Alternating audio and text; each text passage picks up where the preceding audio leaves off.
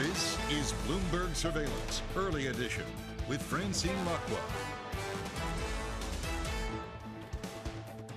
Good morning. Welcome to Bloomberg Surveillance Early Edition. I'm Danny Berger in London, in for Francine. Here's what's coming up on today's program. Turkish stocks resume trading after a circuit breaker as the nation's election looks to be heading for a second round of voting. The lira weakens along with European stocks that have exposure to the country. President Biden and House Speaker McCarthy plan to meet tomorrow as debt ceiling negotiations appear to gather momentum.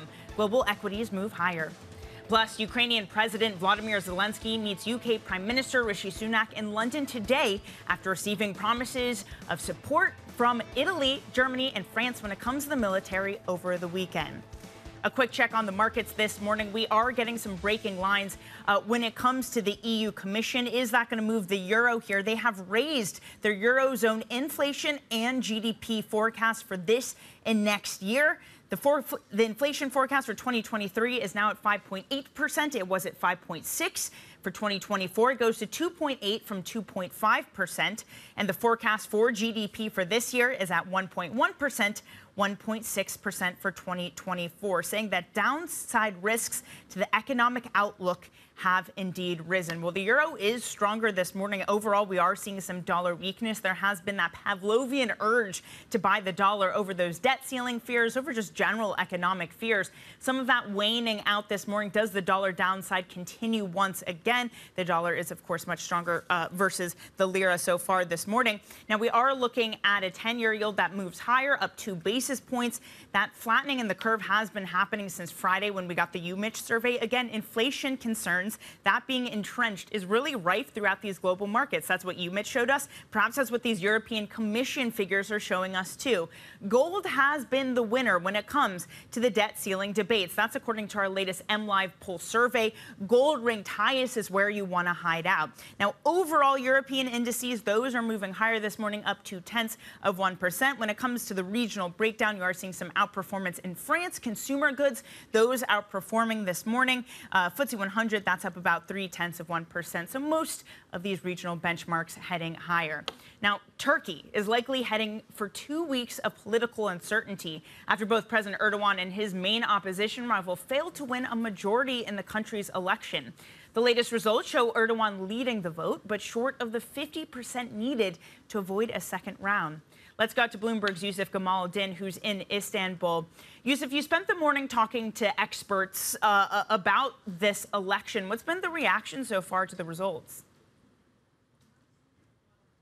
I mean, a little bit of a sense of surprise, Danny, because remember the pollsters going into this had expected Gamal Kılıçdaroğlu to really do a lot better than he eventually did in round one. Based on preliminary results, he trailed the incumbent President Recep Tayyip Erdogan, and it raises further questions about where it leaves the challenger for the second round, because the reality is that a lot of the followers of Sinan Oğan, who got 5.3% in round one, those people, for the most part, are likely to vote for Recep Tayyip Erdogan if it came down to it, if they had to make a decision. And so President Recep Tayyip Erdogan, perhaps ironically, in round two is in a better position than he was in round one. Adding to that even further are some of the initial parliamentary results that give another tailwind to the incumbent. But ultimately, it raises bigger questions about the longer-term trajectory of economic policy. We're seeing the markets fierce repricing on quite a few fronts, Danny.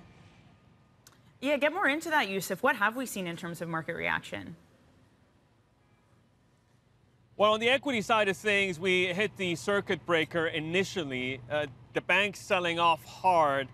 Now we're giving back some of the initial losses. But what I would look out for are some of the bond losses as well. Corporate bonds are selling off. At the same time, you're seeing the overnight funding rate for liras surge by about 400%. And then the other thing that's come to light are the credit default swaps. Remember, dollar lira isn't always the best proxy to understand investor positioning. You know, there is quite a bit of intervention from the central bank. The CDS is on a 5-year basis, telling you a story of 600 basis points, the highest level since March 21.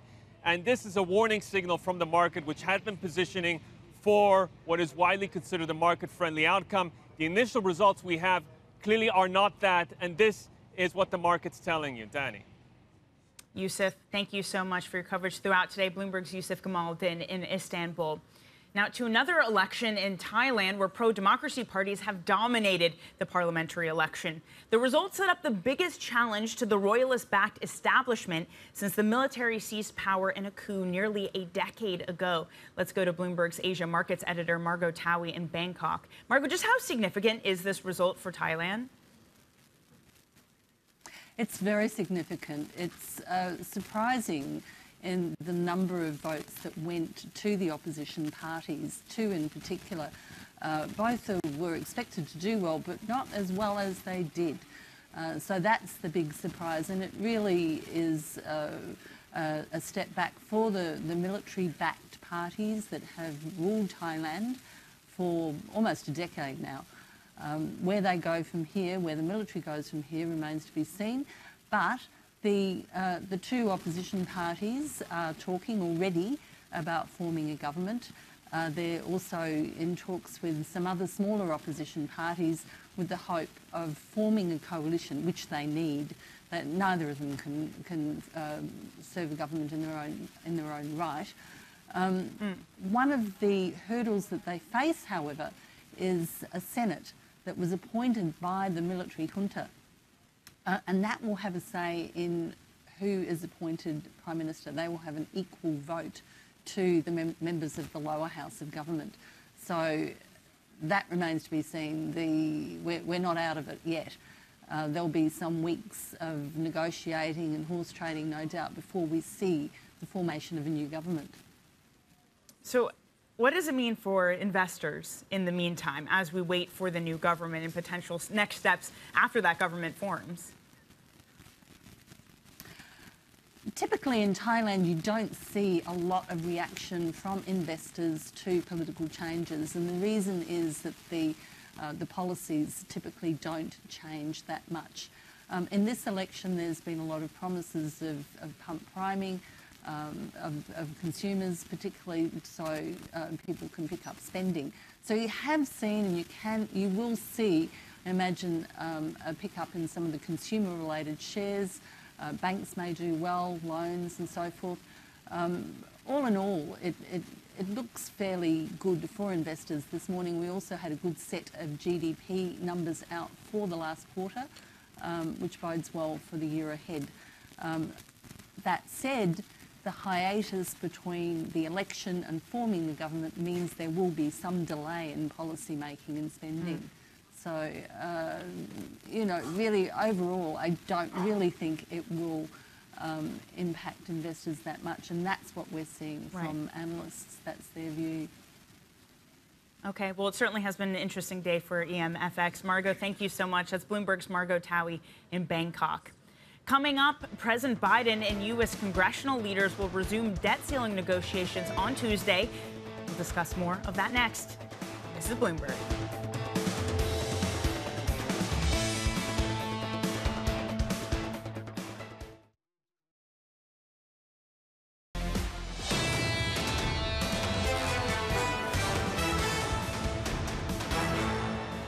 Now is probably not the absolute best time to jump in. It comes right down to the wire. As we get to the 11th hour, the volatility spikes and equity markets can correct. Markets get volatile, maybe the stock market go down. You don't want to position and, add to equities right ahead of that. The only way we can play this is to stand back, be careful. Buy a 1 month, 2 month Treasury bill. There was a huge flight to safety. A lot of defensive sectors look high priced. Safety trade has become big tech again. Investors continue to seek shelter there. And I'm not sure it's as safe as it looks. I wouldn't want to try and get too cute around timing my portfolio based on the whims of a handful of politicians in Washington. Some of our guests there discussing the MLive Pulse question about where to invest as U.S. debt ceiling talks progress. Speaking of which, President Biden and U.S. congressional leaders are planning to meet Tuesday to resume those debt ceiling negotiations. National Economic Council Director Leo Brainard told CBS that talks are serious and constructive, but reiterated just how serious a default will be. For more, let's bring in Bloomberg senior economics reporter Michelle Damrisco. Michelle, we're still trying to figure out where this game of chicken stands at the moment. Where are we when it comes to this negotiation process? Yeah, it really is a game of chicken, right, Danny? I mean, it's hard to tell when you've got the political back and forth. That's just such a thick layer over everything, and a sort of blame game that continues on that side while everyone tries to say, oh, we won't default, but, nobody really has that certainty right now. So where we stand is we're all kind of clinging to that hope that the Tuesday meeting between President Biden and Speaker McCarthy actually yield some signs of progress. Now, remember last week when this meeting was delayed, our reporting showed that it was delayed for good reasons, that the staff level talks, especially around energy proposals, around fossil fuel production and some green energy items, those were progressing enough to make a delay happen for the leader level. So now we hope to see more signs of progress tomorrow. In the meantime, we're hearing more from either side that both sides see the other as recalcitrant and not able to kind of close this deal as we approach that June 1 X date. Well, maybe some of that progress solidifies or justifies some of the lack of reaction from equity markets. Of course, there's been some reaction in T-bills and bond markets, but what is at stake for investors and the U.S. public here?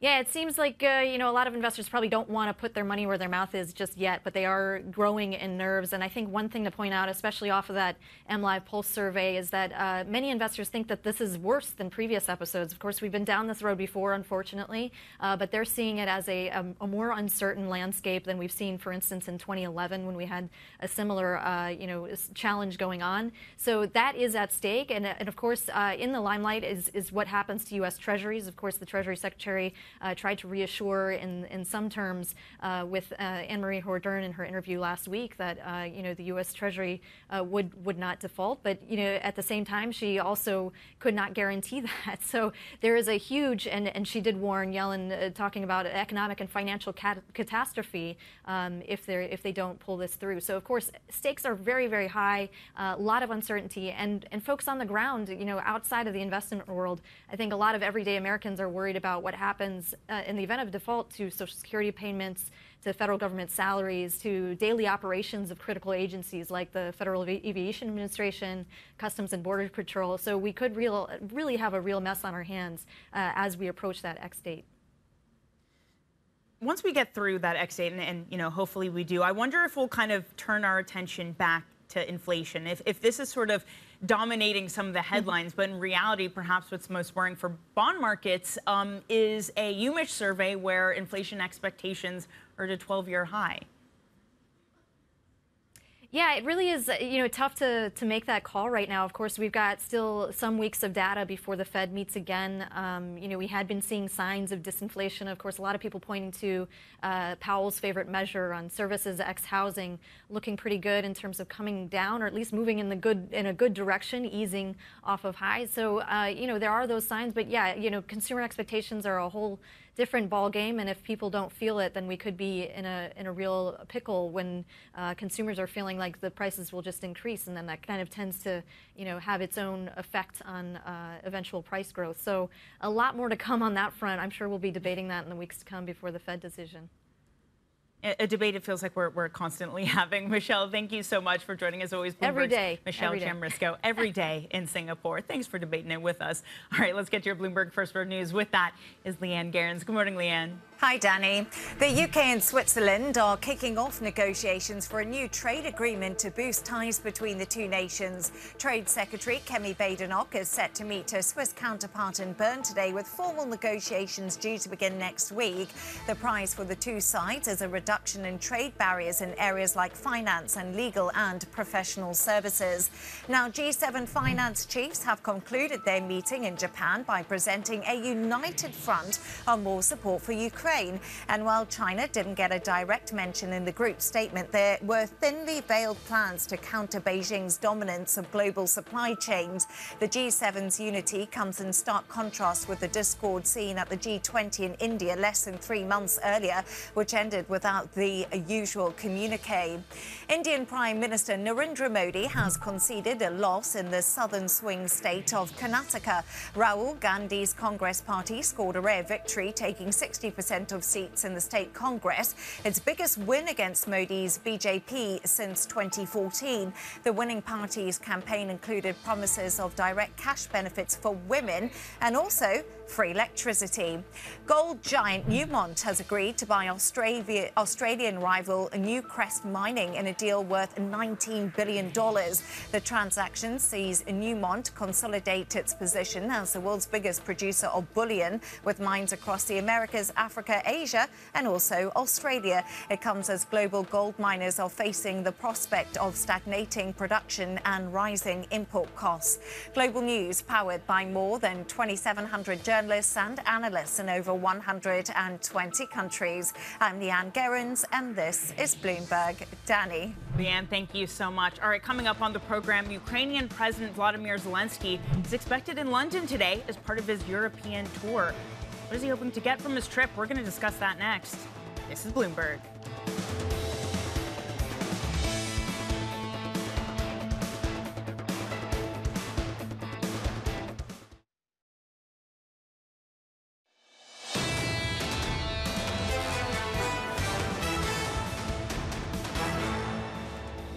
Economics, finance, politics. This is Bloomberg Surveillance, the early edition. I'm Danny Berger in London.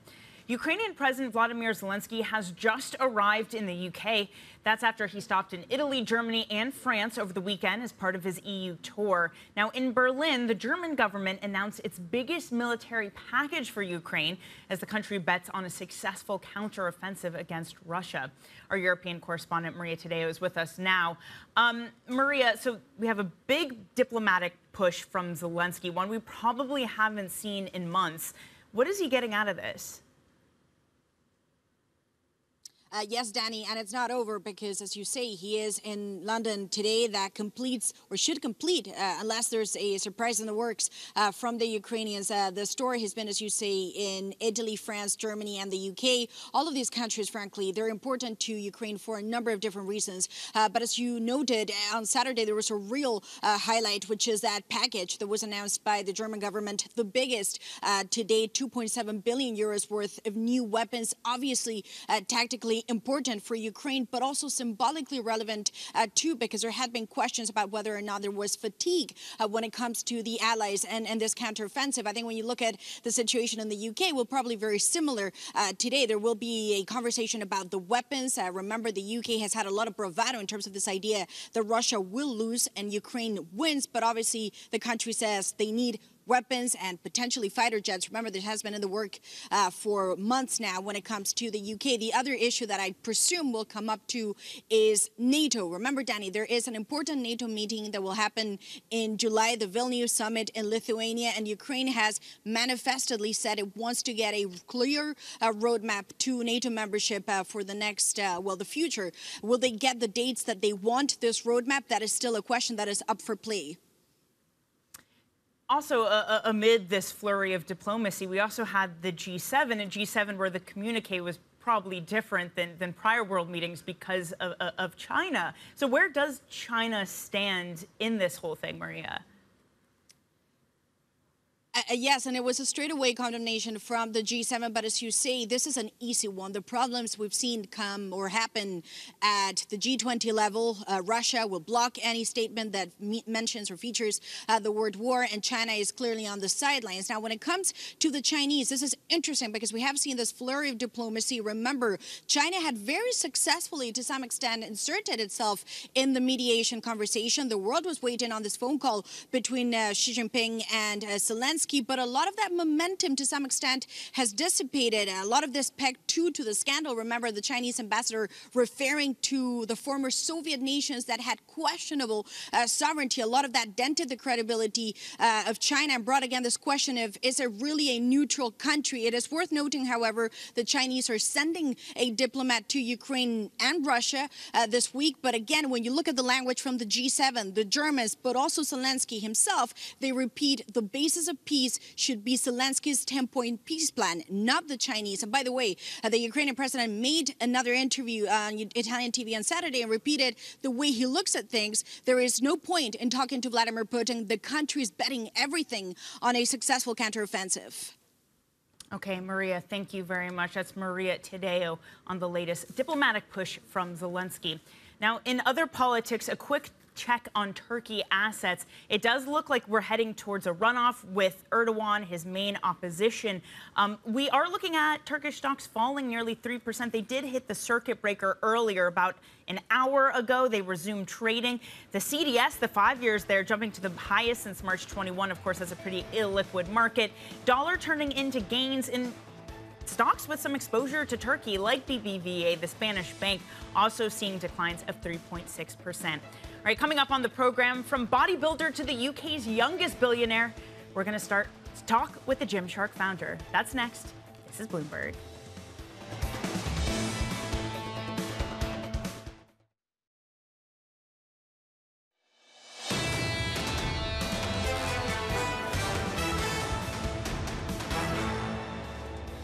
Turkish stocks resume trading after a circuit breaker as the nation's election looks to be headed for a second round of voting.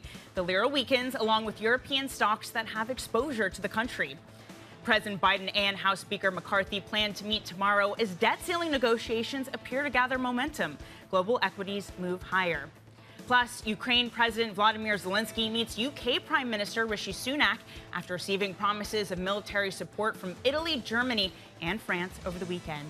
Good morning. Welcome to Bloomberg Surveillance. This is the early edition. I'm Danny Berger in London. Now, our next guest is one of the UK's youngest billionaire and a founder of a sportswear empire from very humble beginnings.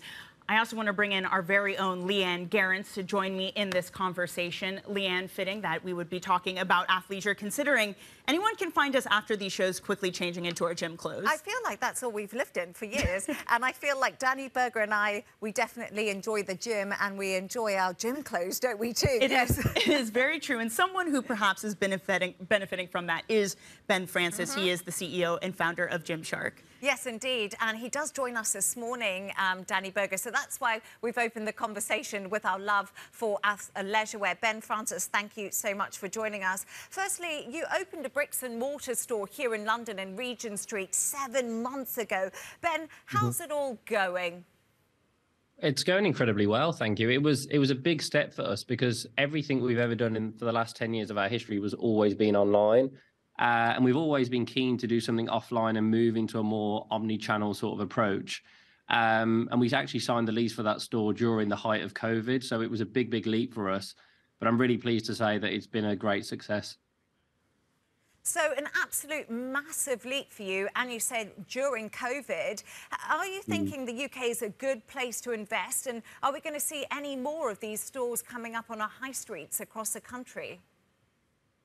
Yes, I'm an absolutely massive fan of the UK and investing in the UK. I think we're super fortunate in many ways, and that's not to say that it hasn't been a really tough couple of years for lots of people with increased cost of living crisis and prices and inflation and things like that. But what we have to remember is the UK is a really small country with a really high population. We can export out to the US and the EU really easily, and we're really optimistic about things moving forward.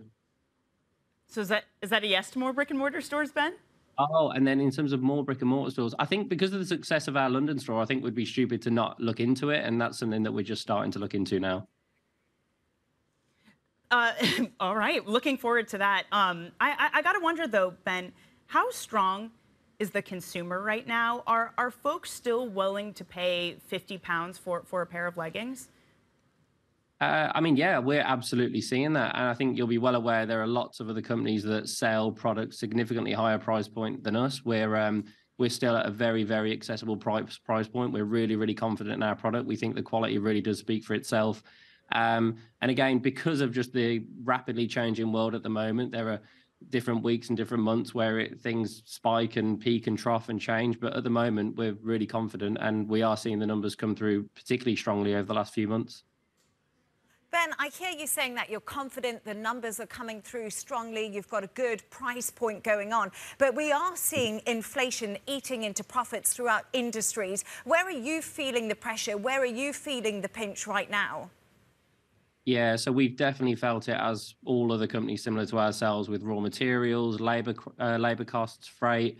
Like I will say, the last few months, things have definitely got better. And we're starting to see those costs sort of ease slightly. So we're hoping that that continues. But like I said, the demand is there. Revenues are still growing. And we do think a lot of that is because of the fact that we've continued to invest in our brand through the Regent Street store, through different marketing efforts and things like that. Are you going to, though, cut down on some of your costs? There are reports that you let some of your staff go in the U.S. Is that part of this mission, again, to keep costs low and at the same time make sure profitability is still in check? Yeah, clearly we want to protect profitability, but we have taken a hit to our profitability, and that's because we really wanted to continue to invest into our brand. We want to build a 100-year brand, and we don't believe that you build a 100-year brand by only investing in that brand during the periods of economic growth and prosperity. We need to consistently invest over a prolonged period of time. And in terms of the restructuring of the business, I've learned through my, I guess, short 10-year career working at Gymshark from start up to where we are today that businesses need different structures at different stages of growth. That, the requirements of businesses change depending on the macro environment as well. And we wanted to just restructure our business into a way that not only protects the structure of the business, but allows us to be really agile. When we look forward to what will win in the future, we think that continued agility is going to allow us to, really maximize the growth of our brand. So continued agility you're speaking about there, Ben. What about an IPO here in London? Any consideration of that happening? To be honest, we're not thinking about IPO at the moment. Right now, it's all about really controlling costs, building out the best product and focusing on the core of our business. And like I said, building the most robust, strong, but also agile business that we can. Maybe that's something that we'll consider further down the line. But I got to say, your growth was astronomical, and it really was about capturing onto the online trend. I mean, you were one of the first, perhaps, to be marketing on TikTok versus any other of these gym brands. For you right now, what is your medium of choice? What's the most successful medium for you to be advertising on right now? Is it still TikTok? Has something else come up that interests you more? No, listen, TikTok's really, really important to us. And like you say, we've gone from, TikTok not existing to us being one of the biggest brands on TikTok. Instagram, YouTube are still really important.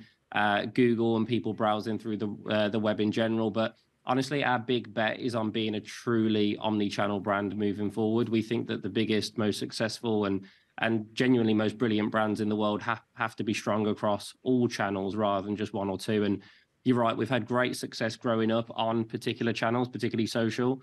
Now we want to be successful along them all. What would it mean for you if the U.S. moved to ban TikTok? What would that mean for your business? If the US was to ban TikTok, I think, listen, it would definitely affect us. But because of the fact that we are so invested in Google and Facebook, Instagram, and different companies like that, as well as the, omni-channel strategy that we're going to pursue moving forward, fingers crossed, then we think it should be, well protected and mitigated. And just moving the conversation on slightly, Ben, when it comes to manufacturing and people are going green, we're looking at sustainability. Are you investing in that? Where is Gymshark going when it comes to that look ahead in the future? Yes, absolutely. So, I mean, I'm heavily involved in this. I've literally spent the last few months traveling around different factories around the world. And we only really use US cotton. We use recycled polyesters and things like that. So we're becoming more sustainable than we've ever been. Every single season we get better and better. And to be honest, I think we probably just don't talk about it enough, about how much progress that we have made from a sustainability point of view. But again, that will be coming in the next 12 months, where we're really going to be talking about some of the great wins we've had from an eco perspective and the build of our product. So I just want to sort of wrap up things with asking you, you are one of the youngest billionaires here in the UK. For anybody watching, looking to invest, looking to start a company, looking to start what you've done, what is your best advice to some of those people watching today? I think my biggest piece of advice would be just to try something. And you're right, like people talk a lot about Gymshark because Gymshark was the success, but they forget about the 5, 6, 7 businesses that I started before Gymshark that failed. And for me, it's really important just to try again, because the likelihood of an entrepreneur's first idea or first business being a success is relatively low. And the learnings that you get from failure are absolutely great. So my advice would be follow your dream, do something you're really passionate about, but ultimately just keep pushing forward and trying new ideas. Oh, Ben, what a lovely call to action to end it on, an inspiration for all the young folk listening. Ben Francis there, Jim's Shark CEO, and our very own Leanne Gerrans. Thank you both so much for joining. All right, coming up, the gold sector gets its biggest deal ever as Newmont buys Newcrest for $19 billion. Why now, and is this as big as it gets? We're going to discuss that next. This is Bloomberg.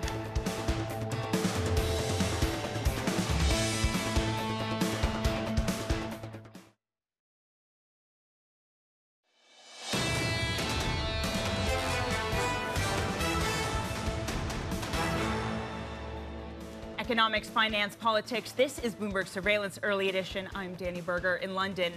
Newmont has secured a deal to buy Australian rival Newcrest in a deal that's worth over $19 billion. It's the gold sector's largest ever transaction and consolidates the U.S. miner's status as the world's biggest bullion producer. Harry Brumpton, our M&A reporter, joins in Sydney. So, Harry, we saw shares close Friday down about 3% off of the implied deal price. So did investors feel this was expected? Are they skeptical? What accounts for that difference? Yeah, just a little bit of a difference there, Danny. There's, we'd had interviews with Sherry Dew, the CEO of Newcrest here in Australia, just a few weeks ago, where she did tell us that the board was ready to recommend an offer, which was an interesting story at the time. So the gap was pretty tight anyway, but there was a bit of a surprise last week when the company extended due diligence for Newmont. And that threw up a few question marks about whether there was anything kind of going on or anything wrong with the process that they'd seen so far. Ultimately, it just turned out that there was, it's just such a big deal that there was a lot of paperwork, a lot of volume to get through, people running documents in parallel and tails to some of the terms. So, it got there eventually and a happy result for the shareholders that stuck with it.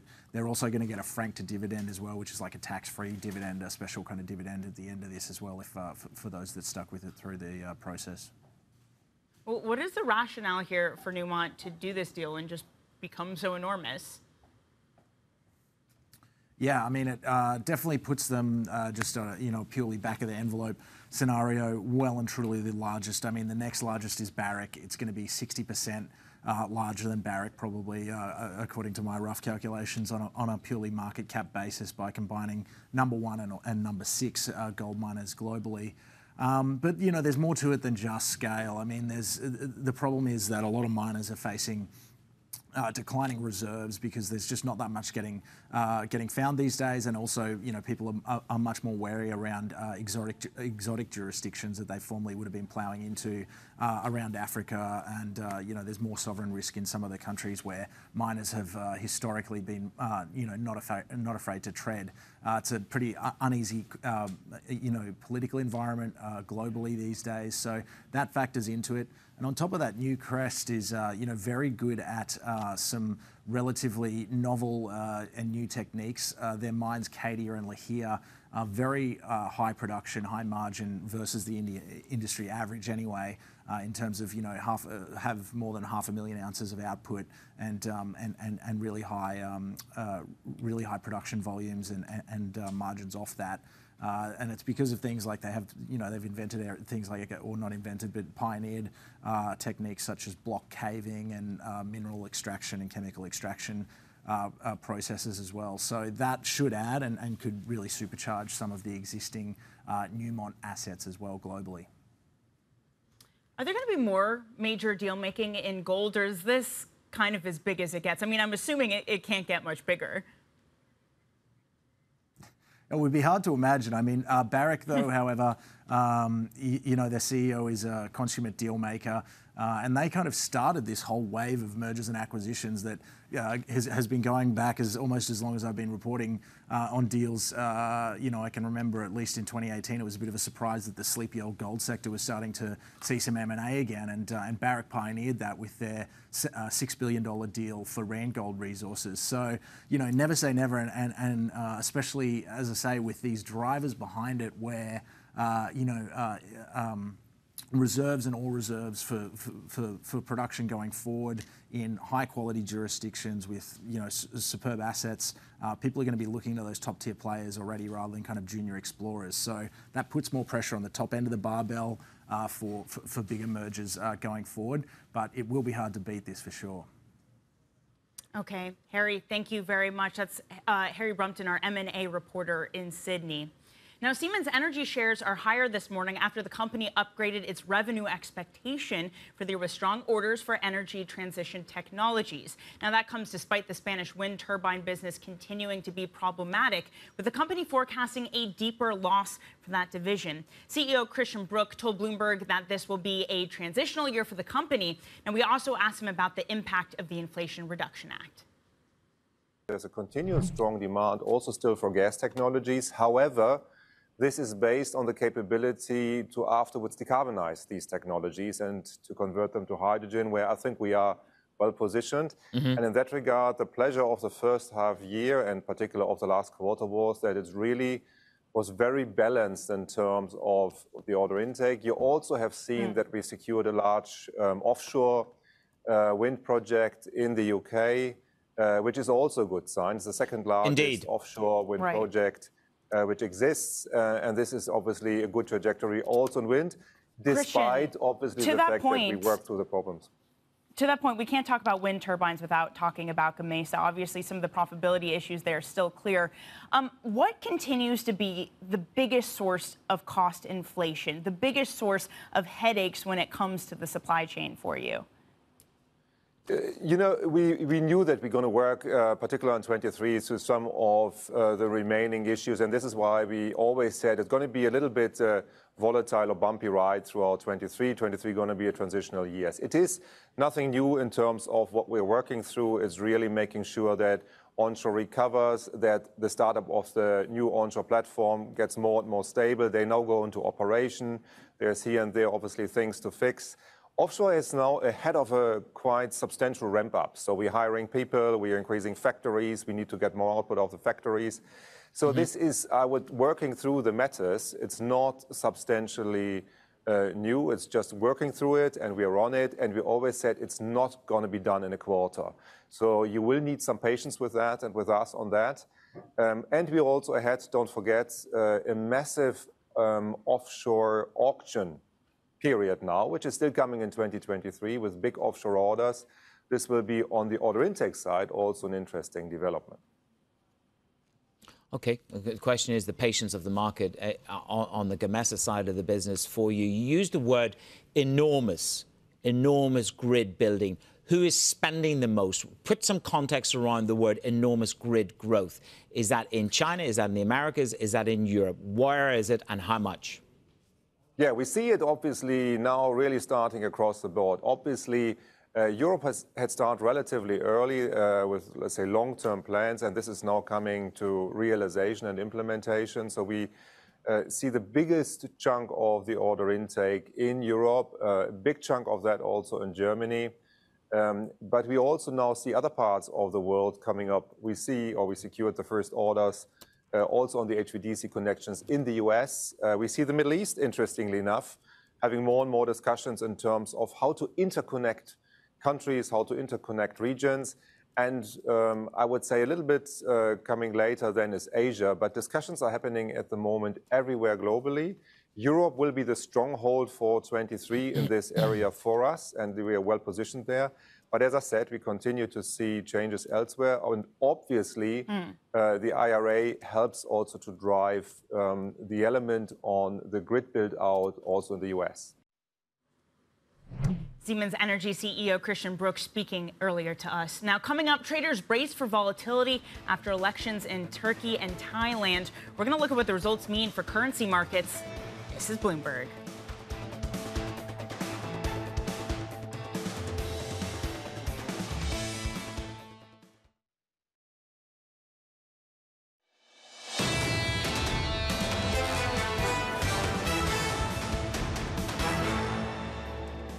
Economics, finance, politics. This is Bloomberg Surveillance Early Edition. I'm Danny Berger in London. The knock-on effects of elections in Turkey and Thailand are already being seen in currency markets. There's set to be more uncertainty. Turkey is heading towards a runoff election, while Thai opposition parties have to try to form a government. Let's bring in Ben Ram on this, Bloomberg Markets Live cross-asset strategist. Ben, let's start with Turkey, because there's certainly a lot of volatility priced into this market. If we are heading to a runoff, What happens in the meantime? How do investors approach this market? Well, it's a constrained market, Danny, for investors to be approaching the market, approaching the leader positioning just yet, because, as you know, there is heavy intervention in the currency from the Turkish central bank authorities, to the extent that we are talking about some 175 billion upwards in the past couple of years. In April alone, Bloomberg Economics suspects the interventions amounted to 30 billion. So that's humongous part of the market is taken up by the central bank. So there is heavy price distortion. How this price distortion plays out will depend on the second round vote runoff. If the opposition comes to power, then you would see the leader, unwind all the gains that it has seen because of the prop-up intervention. So the currency needs to come off the ventilator here, and the question is, when is it going to come off the ventilator? Now, when it comes to Thailand, it's perhaps a little bit different, but the same sort of impulse. If we get this immediate market reaction, we see the baht advance, opposition parties on course to get that power back. How long-lasting is that strength? Because, of course, there's still some uncertainty in this market, too, in terms of how the final government looks.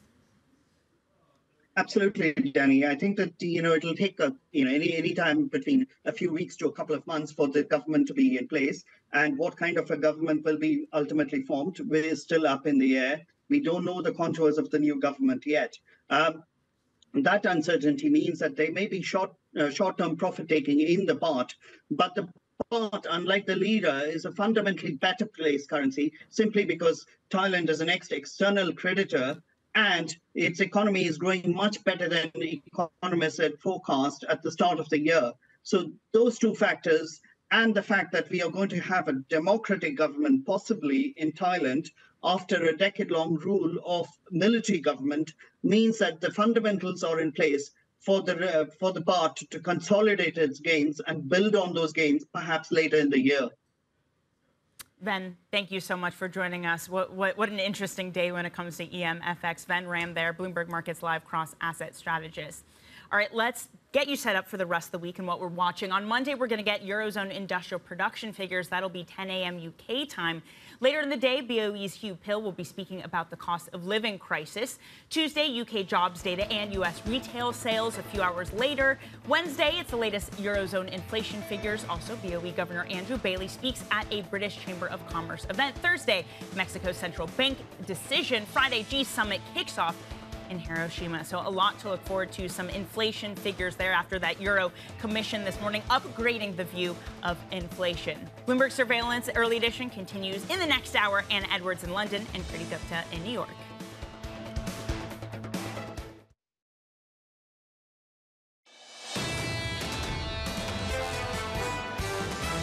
We're in this world where we know the risk of recession is high, but we're not seeing the whites of the eyes of it in hard data, and that's why we continue to have this sideways chop. Deteriorating macroeconomic data, high inflation, persistent inflation, especially wage inflation, and the recession. I worry that where the market could be most wrong about is actually pricing in cuts too early. There's obviously a lot of event risk, but I would say we're reasonably well set up in terms of the disinflation process that's underway. This is Bloomberg Surveillance Early Edition with Anna Edwards and Kriti Gupta. It's 10 a.m. in London, 5 a.m. in New York and 5 p.m. in Hong Kong. Our top stories today. A boost for the Eurozone economy. A new European Commission forecast says it will grow this year at a faster pace than previously expected. But persistent challenges remain. We will speak to the Eurogroup President Paschal Donohoe. Markets react to elections in Turkey and Thailand. In South Africa, the rand rebounds amid signs that a dispute with the United States is easing. And coming down to the wire, President Biden and House Speaker Kevin McCarthy resume talks this week on raising the debt limit. Welcome to Bloomberg Surveillance Early Edition. I'm Anna Edwards in London with Kriti Gupta in New York. And Kriti, we keep the debt limit conversations front and centre this week. But of course, we have time to think about some emerging market themes today, from the geopolitical ones to the strictly political. A lot to take in when it comes to EM themes this week. It certainly is, especially as you say, we wait for that stalemate essentially in Washington to kind of thaw a little bit. And Anna, it's interesting as we talk about risk-taking, EM is the perfect place to talk about it because even there are degrees of risk-taking, if you will. It's not just about the geopolitics. You're also seeing some of the central banking fold into it as well, in addition to elections for some of the most volatile currencies around the world. Let's start with how that translates to futures, though, because as you see that movement, there seems to be a little bit more kind of appetite for risk here in the States, at least in pre-market trading. Futures higher by 0.3%. A 2-year yield, though, that is still hovering around that technical level of 4%. We're at 398 there, unchanged, but the direction of travel is certainly down, and with it taking the dollar. As we talk about those EM FX pressures, it's going to show up in the dollar. Simply the idea here that if the dollar weakens as a whole, EM as a whole strengthens just a little bit, even in light of the volatility and the kind of presidential elections that are taking place around the world. Something we're going to keep you up to date on in just a few moments. NYMEX crude also trading at a 70 handle, which, Anna, actually folds into the EM conversation quite nicely as we talk about just how much the inflationary pressures are affecting the geopolitics of these various regions.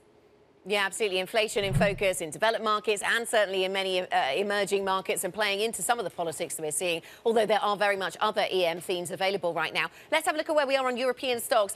We've got the UK market up by 0.2%, the FTSE 100 up by 0.2%, the CAC 40 up by 0.4%. Some of the luxury names over in Paris benefiting from a slightly more risk-on picture this morning. The DAX up 0.1%. But let's think about that large area of red down there in the corner. That is, of course, the Turkish market coming under significant pressure. We'll get analysis on the ground shortly out of Turkey, but let me just underline the weakness that we're seeing in Turkish stocks today, down by 2.7%. And this is to do with uncertainty, and markets not liking uncertainty. We could have had a verdict today. Looks as if we go for it to a runoff in these presidential elections, which means more uncertainty persists, and so stocks retreat in the meantime. That is extending beyond just Turkey domestically into other parts of the world, other businesses where there is exposure to Turkey. And BBVA, the Spanish bank, is an example of that. That stock down by 4.2%. Currys is a retailer in the UK, seen as a bit of a bellwether. They upgraded their guidance, actually. The CEO talking quite positively about what he sees in the UK for the UK consumer, which increasingly surprises, I suppose, on the upside. And Siemens Energy, this is the energy business, spun out of Siemens, of course, some time ago. Despite headwinds, if you excuse the use of that phrase, that they are experiencing with their Spanish wind business, that is Siemens Gamesa, they have managed to upgrade their overall guidance as well because of what the other part of their business does, which is, of course, energy transition, Kriti, and there's a lot of opportunity, they say, on that front. And of course, it's going to be a theme, again, that we see ripple across the world. Anna, it's going to be a really crucial question. I want to get to one of those major EM stories, though, that you were talking about, starting in South Africa specifically. This is going to be really important as we talk about the rand actually moving. But before we hit that, we're going to talk about Thailand. This is going to be a really big story when it comes to simply the geopolitics surrounding the elections that you are seeing around the world. For that, we are going to go to our Asia markets editor, Margo Towie, in Bangkok. Margo, let's start there. Talk about the reaction and how significant it is in Thailand. Walk us through what we know. Yeah, hi, Kriti. Well, the election has been very interesting in the context that the progressive parties really took the vote, and surprisingly so. They were expected to lead, but not by quite such a margin. So they're now in a position to get together, form a coalition and hopefully government. They do face the hurdle of requiring the Senate, which was appointed by the military junta, to vote for them too. So that's the hurdle that remains. That will take a little while because we have, at the moment, a coalition that could be as many as 5 parties that have to come together, that has to agree on what they're going to do before it even gets to the point of putting forward a prime ministerial candidate that the Senate would vote on. That's where we are at the moment.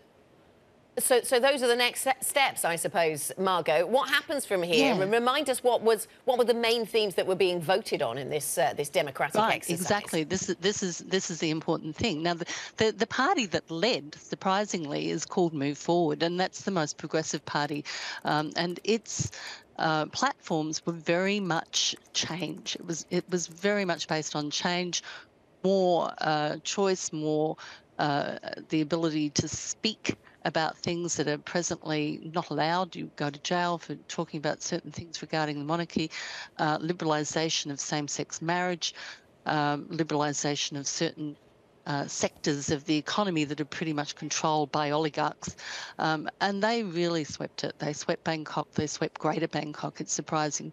The party that they're most likely to form the coalition with is affiliated with Thaksin Shinawatra, who was ousted in a coup. His sister replaced him. She was ousted in a coup. His daughter, his youngest daughter, is a prime ministerial candidate in that party as well. So they are likely to forge together. Their platform was very much offering incentives to pull people out of debt traps, pay off the bills, get a better life, that sort of thing. Electric prices are high because of commodity prices and so forth. So these two groups that have similarities but are disparate will come together, most likely to form a coalition with some others. Certainly something we're going to be keeping an eye on. Bloomberg's Margo Towie in Bangkok, keeping us up to date of another historic presidential election. We thank you as always. Let's now go to Turkey. I would say the highlight of the weekend. Bloomberg's Yousef Gamal Eldin is standing by in Istanbul. Yousef, you've been speaking to experts all morning for a record, a historical result. What has there been the reaction on the ground? Well, I'll caveat this much because I am battling street cats and street musicians for space alongside this beautiful bridge. So in case anything happens over the next minute and a half or so. But in terms of the actual experts on the subject at hand of a first round election that caught many by surprise in terms of the preliminary results, what we had is Recep Tayyip Erdogan, the longtime president of Turkey, about almost going 20 years, he was able to show a level of resilience that the pollsters just got wrong. And what this means is that leaves us with a second round where the initial third contender is going to skip out. And the bigger question is, how do those votes get reallocated? The initial thinking, based on some of the people with close knowledge of the matter, is that a lot of those votes are going to go to Erdogan, who's actually in a stronger position for May 28th than he was in the first round. But there might not be that much time left, given the kinds of alarm signs we're getting from the economy and the markets. Okay, yeah, and on that subject then, Yousef, so where the votes that went to the third candidate go from here will be crucial. How have the markets reacted? We saw, I visited the sort of stock market reaction earlier, which has been negative. Exactly, so out of the gates, we hit a circuit breaker. We're down a little bit over 6%. And now, investors clawing back some of those initial losses. The banks, though, sold off hard.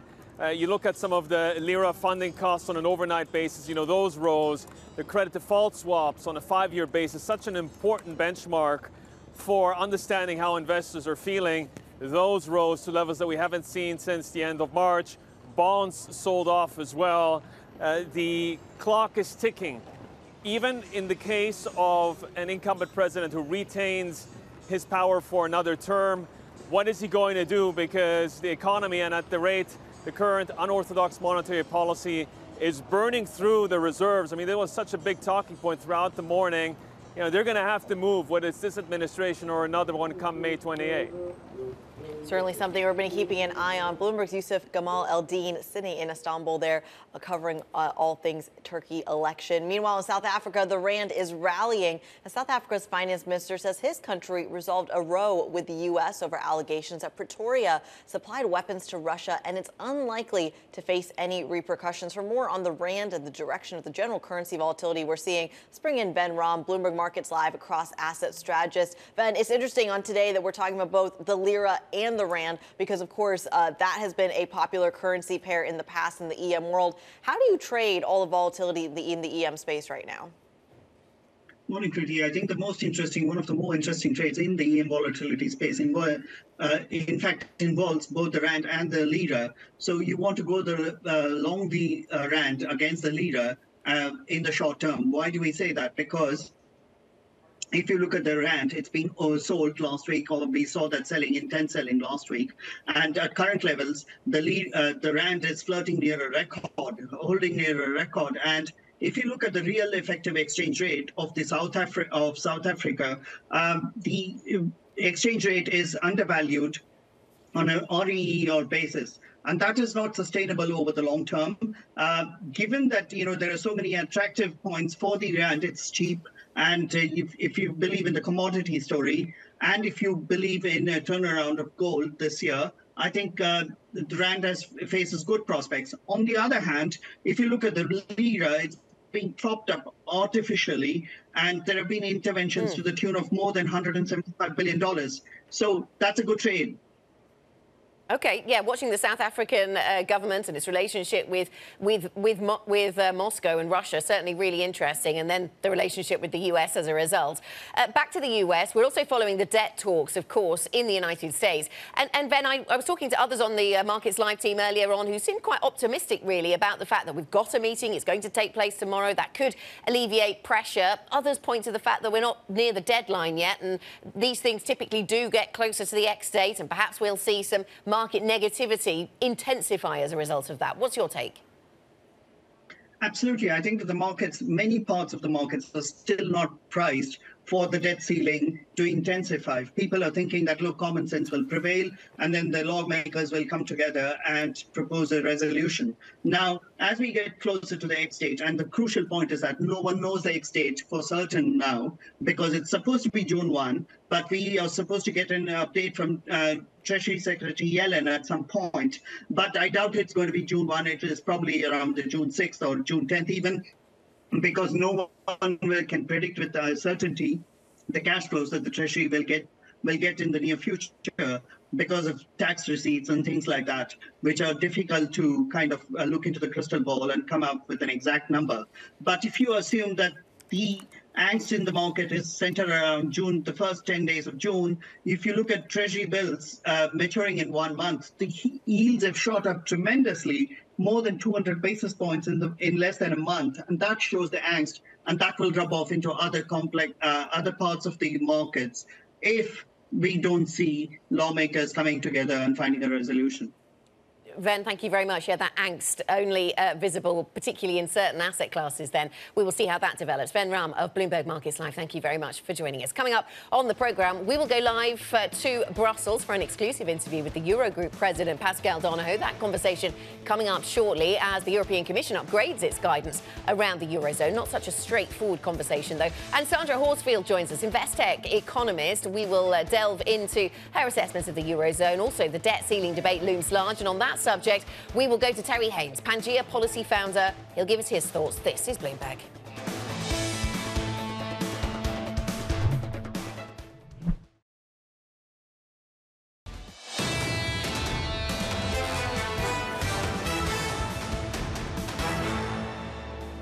The progressive firming of core inflation has set EU monetary authorities on a path of forceful tightening. Compared with our previous forecast, market expectations point to higher rates, though markets still expect the ECB to be nearing the end of its tightening cycle. That was the EU Commissioner for Economy, Paolo Gentiloni, speaking as the Commission significantly raised its Eurozone inflation outlook for this year and next, warning of persistent challenges for the region's economy, also upgrading the GDP forecast. For more, we're joined by our correspondent, Maria Tadeo, who is joined by the head of the Eurogroup, Paschal Donohoe, in Brussels. Maria. Yes, and he joins us ahead of the Eurogroup meeting. And Mr. Donohoe, you told me, by the way, you were at the G7. You got back from Japan yesterday, woke up at 4 a.m. in the morning. How are you even here? Well, it is a Eurogroup meeting, so I am here and looking forward to a very, very good and very full and productive day. And of course, I'll be briefing my colleagues on the discussions that happened in the G7 in Japan. And on the G7, first of all, just to get it out of the way, I'm sure there's a lot of people that want to get this off the way too. When it comes to the debt ceiling, how much of an issue was that at the G7? And does it really worry you? Or do you look at it and you say, ultimately, this always gets resolved? Well, Secretary Yellen, when she was in Japan, did emphasise how important this is for the American economy, and did talk about the effects that could develop for the American and the global economy if agreement is not reached. But ultimately, we all have confidence in the ability of Secretary Yellen and President Biden to resolve this matter. And it was very evident to me when we're there that they're treating the matter with the utmost urgency, and hopefully in the coming days the matter will be resolved. Well, let's keep an eye on that. And when it comes to the European economy, however, we had new forecasts that just came out. Let me get your take on this, because the way I look at this report is you could be positive and say, well, the job market is clearly still strong. The economy also, we saw GDP up for both years, this year and next. But you look at inflation, it is sticky and it's going to be longer and higher inflation than expected for longer. What's more problematic for you? What do you look at? Well, what is very positive is the fact that we're still seeing our economy grow for this year and next year. And particularly from a political and social perspective, we're seeing very high levels of employment. But the figures that were released today also underpin the challenge that inflation poses. And while we are expecting to see inflation decline, it's clear, particularly from a budgetary point of view, that we have to coordinate our efforts with monetary policy to facilitate inflation coming down. And the figures today demonstrate the importance of that. And before we get into the fiscal policy, which I know you have a debate, or there will be a long debate from now until the end of the year when it comes to the rules. When you listen, however, to the words of Paolo Gentiloni, your colleague, he did say it does seem the European Central Bank has entered the final stage of this monetary tightening that we're seeing. Would you share that opinion? Do you feel we're entering really that final round? And do you still have confidence that the European Central Bank will get this right without breaking anything in the economy? You value growth. Can they hike rates, bring down inflation, and not crash the economy? I'm confident that they and we can get the balance right. There are clearly some signs that the inflationary dynamic is beginning to change. From an overall level, it's moderating downwards from where we were a year ago. But inside that inflation, we're still seeing core inflation at too high a level. And I do believe that across 2023 and 2024, the ECB and governments can take the steps that are needed to get inflation back down to a level that it will not be the challenge that it is today for living standards and for the ability of households and businesses to trade and live. And not to get you to comment on the actions of the European Central Bank, because I know there's a very strong separation usually between the two, but to be able to do this job, you have to at least have an opinion as to whether you feel the end of the hiking cycle is coming. Do you have any thoughts on that? We've seen a downshift to 25 basis points now. Again, it goes back to the confidence. Are we entering the final stage? I'd prefer not to comment really on what the ECB may or may not do in the future.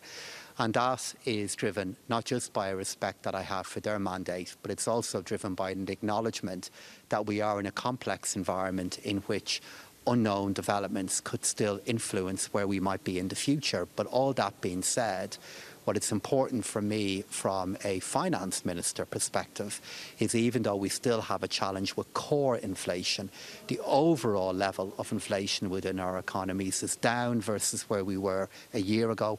And that is an important development. I hope that trend continues, which in turn would allow us to take the steps that are needed to still preserve employment and a degree of growth in our economies. And let's talk about the financial sector because, well, first of all, I want to get your thoughts as to, do you feel the banking turbulence, is that over now for Europe? And then I guess in a perverse way, you could argue, could give you some impetus to finally get progress on the banking union, the capital markets union. Today, you're going to be talking about this. Are you confident that this is now going to accelerate? I'm confident we can still make progress on banking union and capital markets union.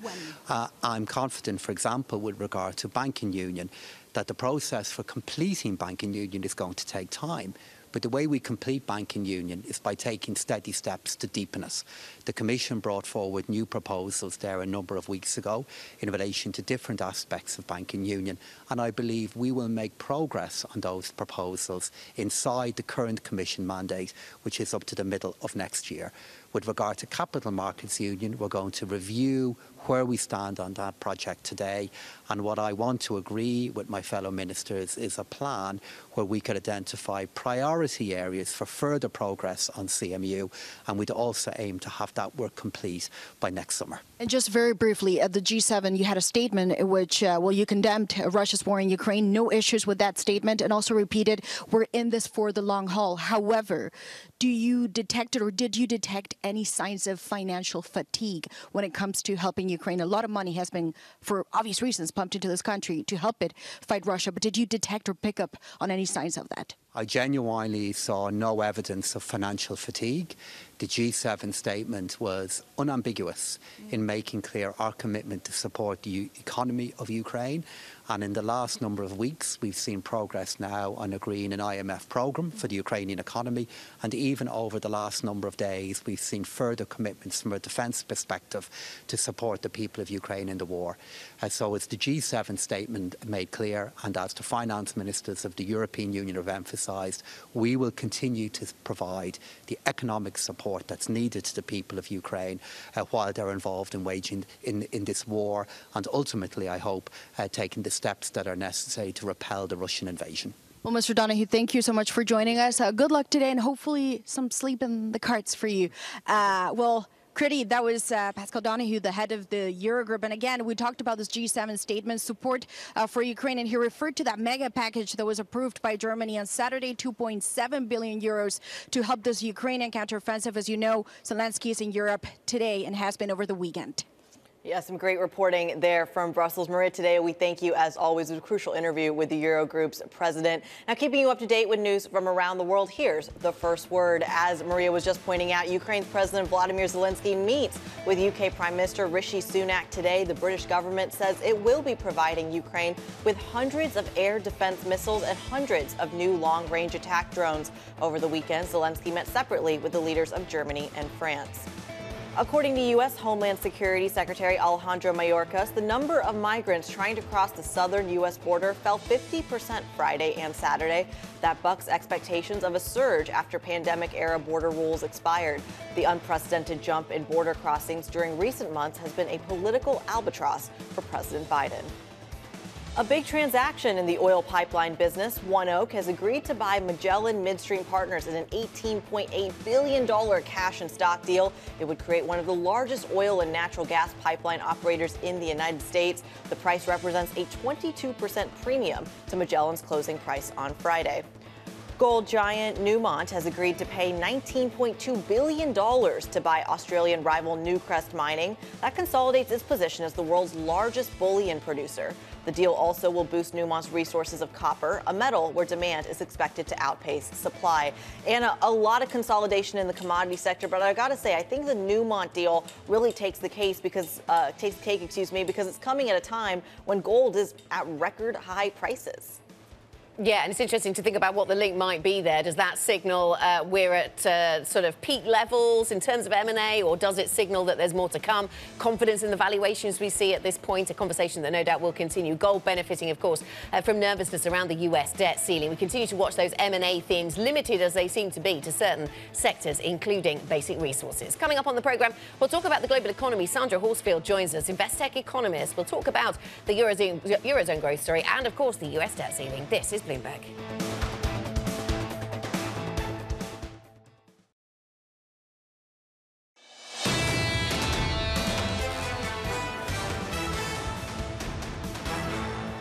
This is Bloomberg Surveillance Early Edition. Here's what you need to know.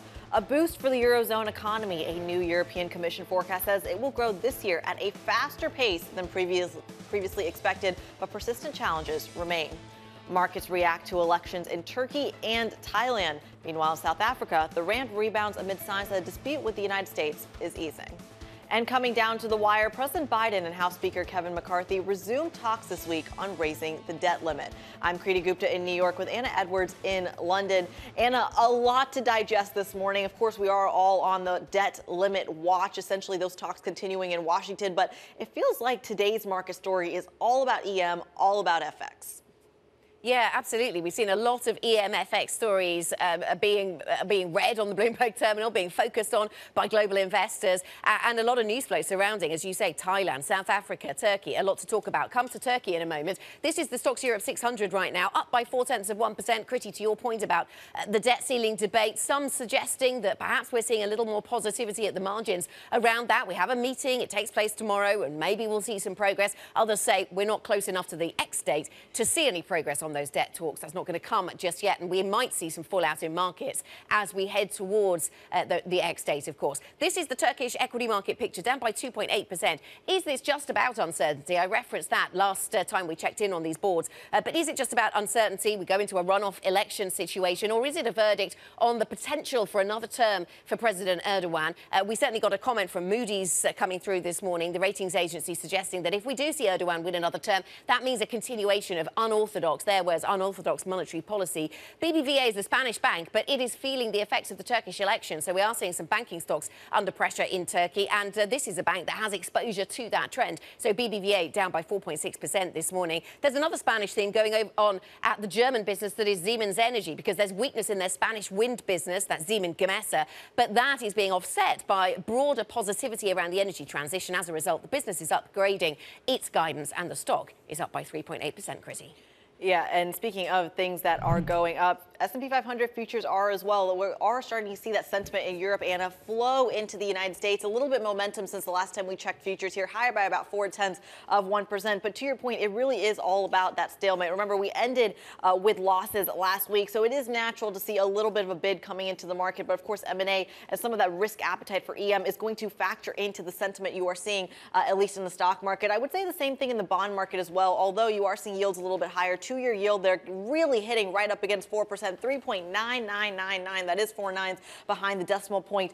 And with it, you are seeing some movement in the dollar. I think the dollar story is really interesting because on the surface, Anna, Bloomberg Dollar Index looks unchanged. But underneath the surface, weakness in the yen, compounded with strength in some of the commodity currencies, really following the story you're seeing in the likes of oil, copper, and gold, which brings me to those record levels or near record levels. You're seeing spot gold at 2015 on the precious metal, higher by 0.3%. You mentioned this earlier as we talk about that debt ceiling debate, that bid for safety very much showing up in gold. But I have to add, you're also getting some deal news in the gold space today. Consolidation between Newmont and Newcrest Mining in the long term. What does that do to gold prices? Does that have an effect on the supply story? That's certainly something we're going to be watching, Anna, as again we talk about the trade that's going to be evolving this week as the debt ceiling limits progress.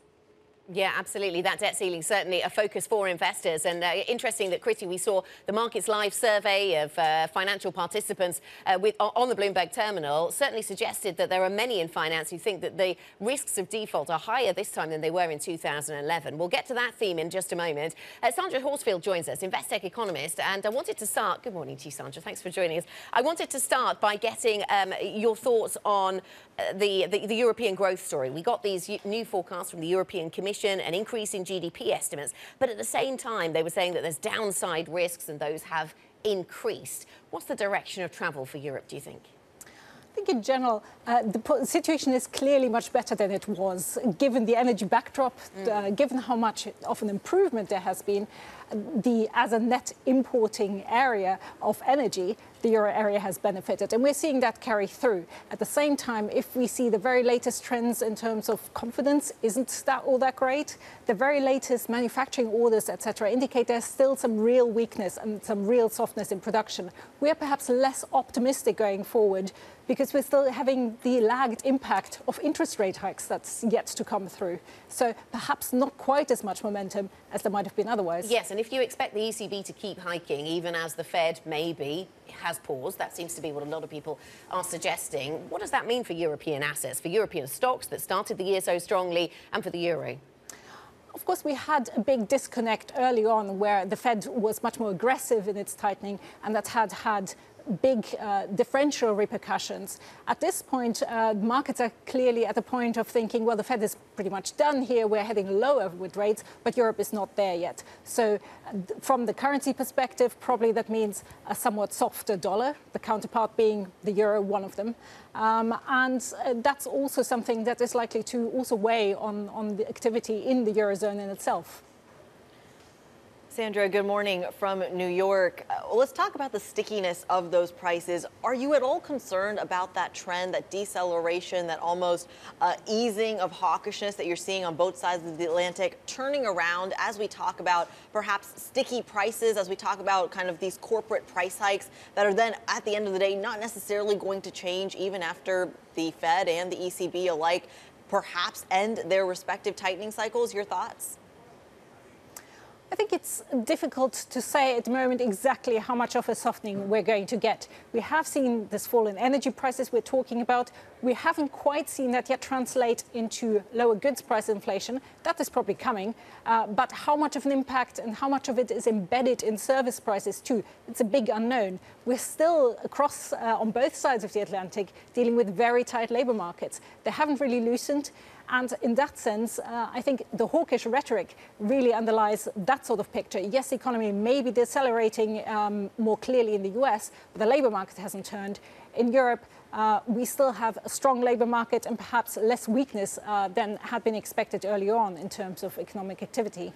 Sandra, I'm very glad you hit the labor market story because, look, I'm sitting here in New York. Anna's with you in London right now. And as we talk about labor markets, there are two very different approaches that European governments take respective to the American government. How is that factoring into your thesis in terms of kind of putting together the labor market with how the ECB is going to perhaps deal with inflation in perhaps a different way than the Federal Reserve? Walk us through your thinking. Well, certainly, if we look at the inflation drivers, in the case of the US, it's arguably the case that demand has generally been much stronger in an underlying sense. Europe has been held back in that respect. But the labour market tightness is a common theme. If we are at unemployment rates as low as they are, but we're seeing some signs of cooling in terms of labour demand, that could help bring down inflationary pressures. In Europe, perhaps in an underlying sense, inflation pressures aren't as strong as in Europe. So perhaps it's not so much more tightening that's necessary, even by the ECB. We have one more hike expected, could be slightly more. But I think in general, we're getting closer to the end of the tightening cycle. Sandra, thinking about the debt ceiling, you bring an economist perspective to this, though. So I wonder what is in focus for you. I mean, some people suggest that as this conversation in Washington continues, that can weigh on consumers and maybe there's some negativity then affected on consumers because of the talk about the debt ceiling and what that would mean. Is that your main area of focus when it comes to watching that Washington rhetoric? I think a lot of it is to do with what it means in terms of market interest rates. And consumers may be reacting to the overall sentiment, but perhaps they are most of all focused on what this means for their own personal finances and their own personal borrowing costs. Of course, the event of a default in the US and what that would mean in terms of borrowing costs, there are lots of projections out there saying this could be really detrimental. So perhaps sentiment is affected by that to some extent. I think the bigger question is, does it happen or does it not? It's always gone to the wire in the past on these ones. And unfortunately, there's no sign that this time a quick resolution is in sight as yet. Okay, Sandra, thank you very much. Thanks for joining us. Sandra Horsfield of Investec with her perspective on the global economy. Coming up on the programme, we'll get the latest on that US debt ceiling debate. Terry Haines joins us, Pangaea policy founder. This is Bloomberg.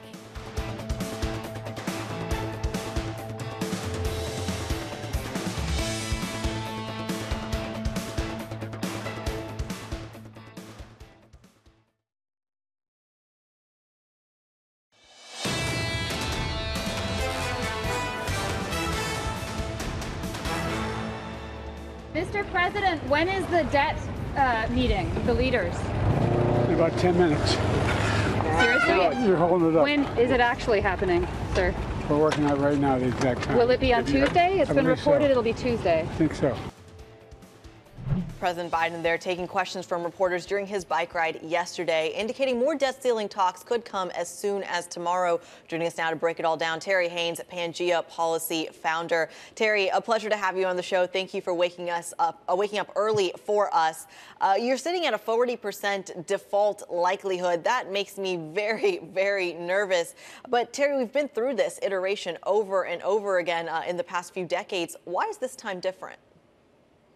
Well, I think all you can do is deal with what we have in front of you, and what we've got in front here is a situation where we know that the supposed X date is only a few weeks away, and we've still not got full engagement from the political negotiators here, with only a few weeks to go. So that greatly increases the possibility of some sort of mistake. And on that, I think I broadly agree with Jamie Dimon, who pointed out the very same thing and called the possibilities catastrophic. So, my base case is that this gets resolved, but where we are today, I think, is in a very delicate moment. And what I want markets to understand today, too, is that the likelihood of this getting resolved this week, I think, is very low.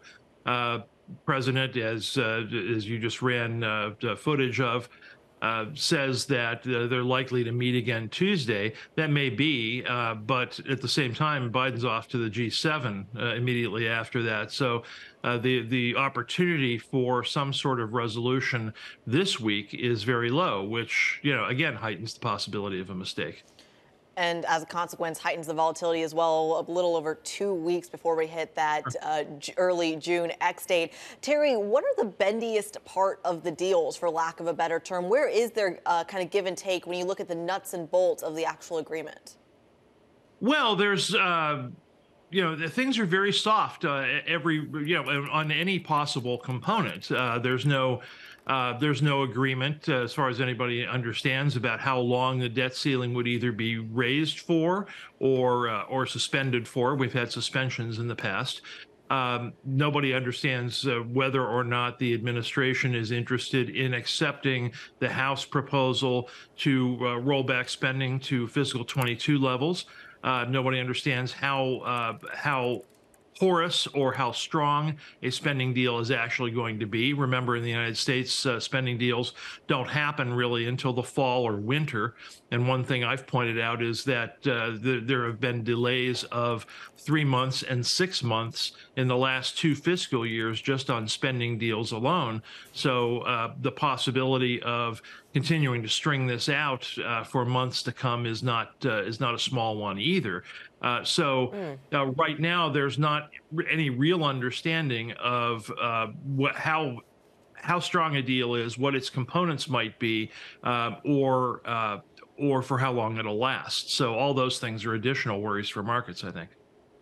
Terry, good morning. If we do see attempts to forge some kind of deal before the 1st of June, we still have 15 days to get there. And I wonder how you think the politics in that scenario would play out to sort of force heads together. I mean, is this something we're going to be talking about on the 29th, the 28th, 29th, 30th of May, leaving it to those dates later in the month before we get any kind of resolution? And I wonder what role the markets play here. If we did see a sell-off in stocks, would that focus minds in Washington? Yeah, I think minds are concentrated here, but on this. But at the same time, work expands to fill the time allotted, and they understand that an X date is early June, so therefore they've got the rest of May. So to answer your last question, yeah, I still think we're going to be talking about this at the very end of May, and there's likely to be some sort of crunch time. Markets also need to understand that even if there is some sort of deal between the president and congressional leaders, the congressional leaders and Biden himself still need to go sell this to their parties, and there are factions within those parties. There are centrists in both parties who really want to solve the fiscal issues as well as the debt ceiling issue and bring back some stability to the markets. And there are folks on kind of the progressive left and the conservative right who were going to be jockeying for advantage with whatever issues they're interested in up until the very last minute. So we're in for a very bumpy ride here between now and the 1st of June. Are you focused, Terry, then on meetings between members of staff who can go over the details, trying to find areas of convergence and agreement and make deals? Or are you looking at the main players, the principals in this, and saying it's only they who can effect real change here? Well, this is a declaration against interest as a former senior staffer, but I got to say that anybody that thinks that staff meeting amounts to progress here is hugely naive. The only people that can make this deal in the end are the principals. And, what staff are doing is right now is really coming up with parameters for how deals might get resolved. If we want to if we want to cut back spending here or we want to cap growth there, exactly, what are our options? How do we do that? That's all important work, but only the principals can make this deal. This is not a staff-driven deal. Terry, what does the contingency plan actually look like? Our star Washington reporter Anne-Marie Hordern had asked Janet Yellen this very question, but whether if we do hit that X date, do we only then, does the U.S. only then pay parts of their debt? What is the thinking in Washington? What is the contingency plan? Well, I'm, in part because I'm informed by Anne-Marie's interview with Secretary Yellen. They don't have a firm contingency plan. I think what can be said is that they have a variety of ways in which default scenarios can play out. They haven't yet chosen which ones they want to trigger. They haven't presented that to the president. If I remember Secretary Yellen, I think she said that they never did present those back in 2011 or 2013 to the president. So, they clearly want to wait quite a long time before they make a decision about what needs to happen and when.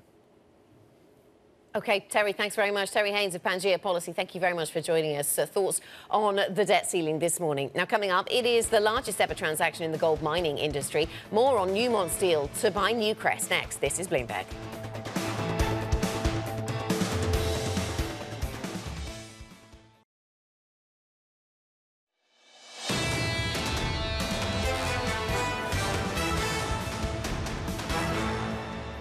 This is Bloomberg Surveillance Early Edition. I'm Anna Edwards in London with Kriti Gupta in New York. Now let's take a look at the things that are in focus for us this week. Today, Raphael Bostic will be speaking with Bloomberg's Michael McKee. That's at the Atlanta Fed's annual Financial Markets Conference. Then on Tuesday, we get China's key economic data, including retail sales, industrial production and fixed asset investments. And we also get retail sales out of the United States. That could be the real data focus of the week. And Home Depot kicks off the retail earnings parade, so a lot of focus on the consumer stateside tomorrow. On Wednesday, we'll get the latest Eurozone inflation figures, and Bank of England Governor Andrew Bailey will be speaking at a British Chamber of Commerce event. On Friday, the G7 leaders meet in Hiroshima in Japan, and the Fed Chair Jerome Powell and former Fed Chief Ben Bernanke will sit down to offer their perspectives on monetary policy and answer questions at a conference taking place in Washington. Kriti?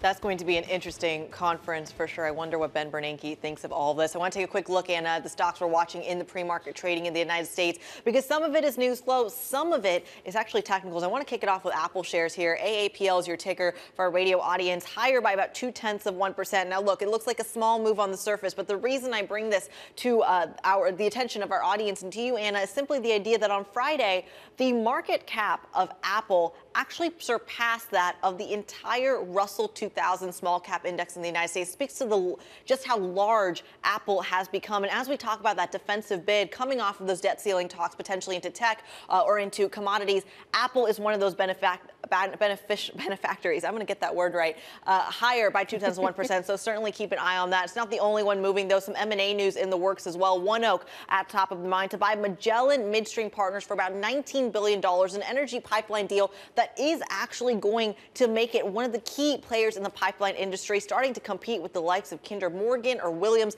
This is a big deal when we talk about just the kind of competitive landscape of the pipeline space. ONEOK shares down just shy of 6%.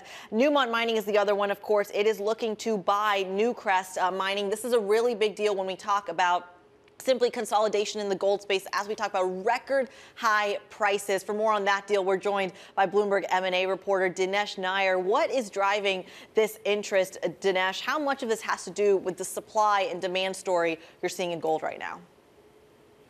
Well, thanks for having me. I mean, it's clearly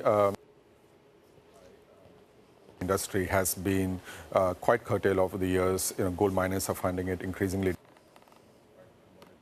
and prices are at record levels. So I think scale has become like a really crucial factor in the gold industry.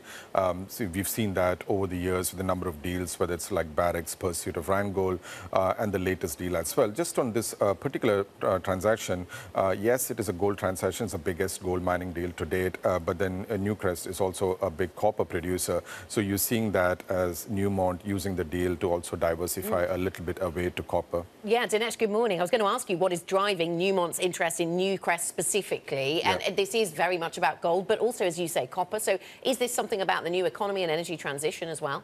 Yeah, big time. I think what we're seeing in the mining industry today is this huge demand by the miners to diversify into metals which are seen as friendly, to renewable energy and energy transition.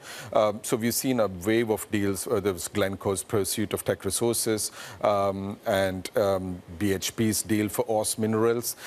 You see in all these deals, I think copper is a very important commodity that is seen as a metal which is potentially going to propel the industry's push towards renewable energy. So I think we've seen a very busy time in mining M&A, quite contrary to what we're seeing in M&A overall. Yes. I think the driving factor has been the urge to get supplies of metals which are keen. Yeah, absolutely. I pull up the MA function, the MA Go function on the Bloomberg terminal. It tells me that mining, basic resources, is one area of green year on year when it comes to M&A. Other areas not so positive. Thanks very much to Dinesh for joining us. Bloomberg, Dinesh and I on the M&A stories and the mining sector within that. That is it for Early Edition. Surveillance is up ahead. This is Bloomberg.